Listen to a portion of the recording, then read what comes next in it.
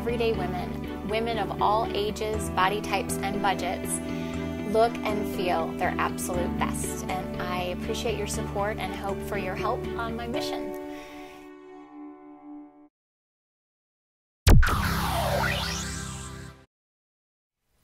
Hi everyone, I'm Erin Busby with busbystyle.com. Thanks so much for watching.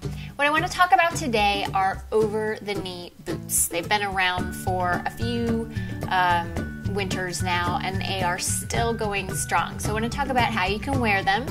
I'm a huge fan. When I originally bought my black suede over-the-knee boots, I did not think necessarily that they would work on someone my height, which I'm 5'4", petite.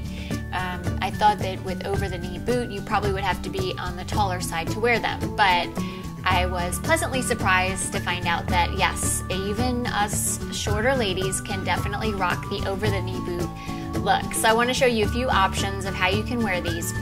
You do have to be real careful when you're pairing these boots with a look, because the boots are very sexy. So you want to be on the chic, sophisticated side of sexy and not the trashy, trampy, streetwalker side of sexy. So you have to be very careful and walk that fine line. So the looks I'm going to show you today are definitely on the chic, sophisticated side and a good roadmap for you when you are working with your over-the-knee boots. So the first look is very simple. The one that I'm wearing, essentially just skinny jeans with the boots over the jeans and a printed, very fitted turtleneck. And now I think, often I like to say if you're gonna wear something this fitted on the bottom, you should wear something a little more blousy on the top.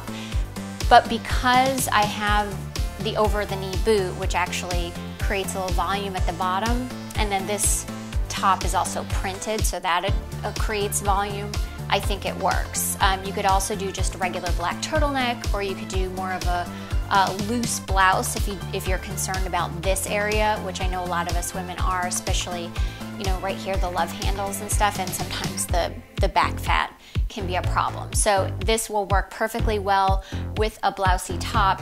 What I like about the printed turtleneck is that it looks so great with just a little black coat over it.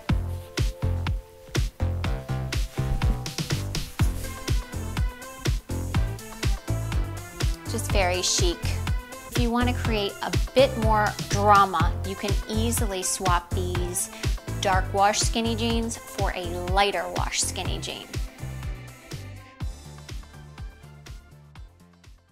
So you want to try your over-the-knee boot with a skirt. This is what we're talking about when walking that fine line and being very careful, because it can easily skew streetwalker. So the key to wearing these boots with a skirt is going to be having a really dark, not so sexy pair of tights on with your skirt and your over-the-knee boot.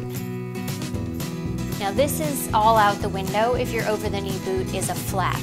The ones that I'm wearing is a heel.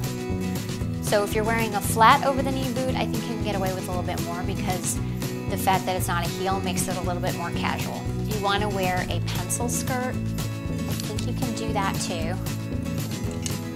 And here's another little jacket I pulled that I think would look fabulous over the black turtleneck with these over-the-knee boots. My over-the-knee boots, by the way, are suede, and I like the suede for fall winter.